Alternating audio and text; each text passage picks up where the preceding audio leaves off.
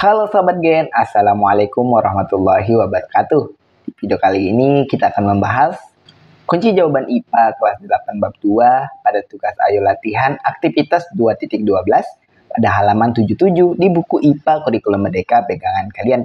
Jadi, ayo kita bahas bersama mengenai soal atau perintah yang ada di tugas kali ini, Gen. Tapi sebelum lanjut, jangan lupa untuk subscribe ya, Gen, agar Gen Sukses Media lebih semangat lagi nemenin kalian nugasnya. Jika sudah, kita lanjut. Bagian berikut ini adalah deskripsi perintah yang perlu kita kerjakan pada tugas IPA Ayo Latihan Aktivitas 2.12 berikut. Ayo kita analisis data yang ada ini. Urin terbuat dari air, bahan padatan organik, dan bahan padatan anorganik. Bahan padatan organik terdiri dari urea dan asam urea. Bahan padatan anorganik terdiri dari garam dan mineral. Bahan padatan ini larut di dalam air. Bagian di sini ada dua soal yang mesti kita jawab. Jadi ayo kita eksekusi tugas yang satu ini. Simak pembahasan berikut. Kita masuk ke soal pertama berikut ini, Gen. Perhatikan soal yang ada ini.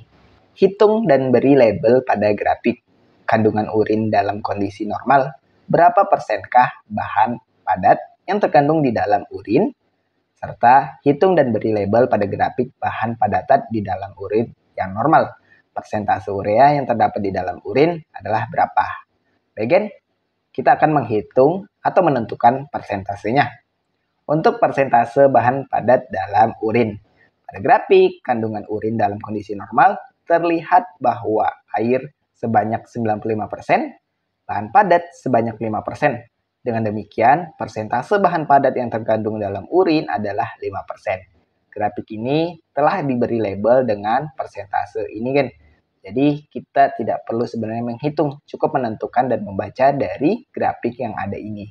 Kemudian untuk persentase urea di dalam urin.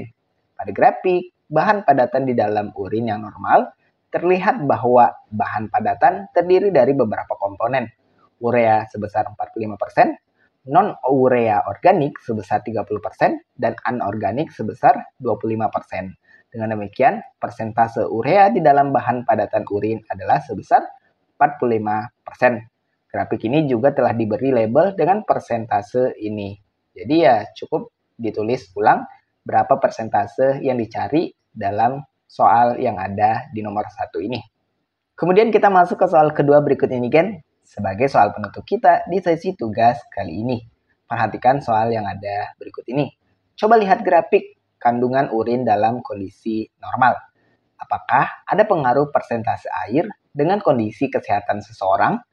Jika terjadi penurunan tajam persentase air dalam grafik tersebut, apakah pengaruhnya terhadap kesehatan manusia?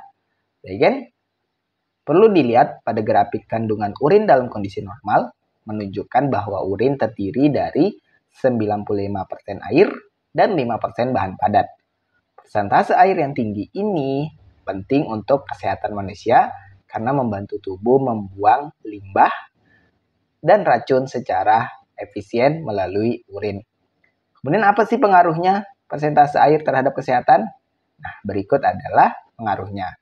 Pertama, terkait dengan keseimbangan cairan.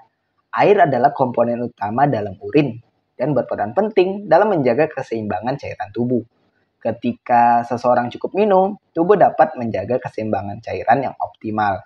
Yang penting untuk fungsi-fungsi fisiologis seperti sirkulasi darah, pencernaan, dan pengaturan suhu tubuh. Kemudian terkait dengan fungsi ginjal.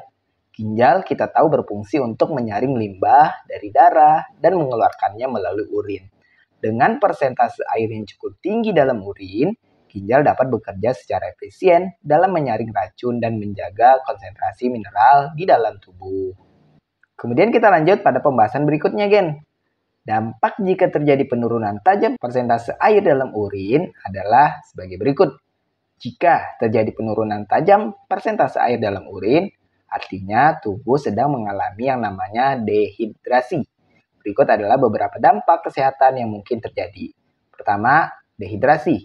Penurunan persentase air dalam urin menunjukkan bahwa tubuh kehilangan lebih banyak air daripada yang diserap. Ini menyebabkan dehidrasi, yang dapat menyebabkan gejala seperti mulut kering, kelelahan, pusing, dan menurunnya produksi urin. Kedua, urin pekat.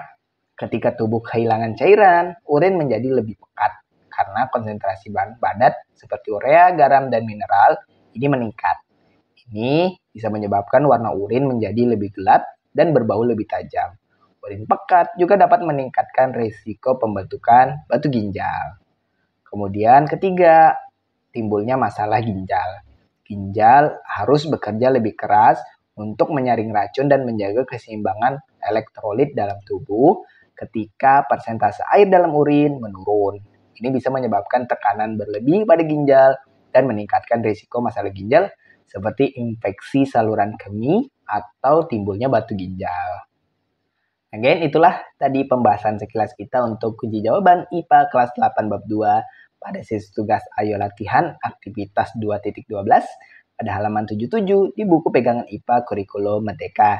Terima kasih karena telah menonton video ini sampai habis, Gen. Jika dirasa video kali ini bermanfaat, jangan lupa untuk like dan subscribe ya, Gen.